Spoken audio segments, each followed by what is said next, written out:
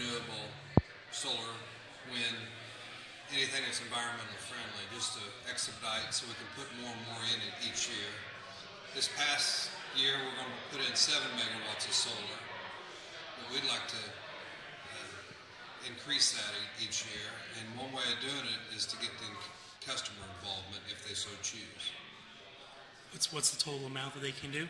They can do up to 1,000 kWh a month at the max, which would cost them $10 extra on their electric bill per month.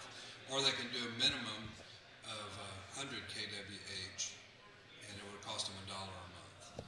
And all those proceeds go for more renewable energy.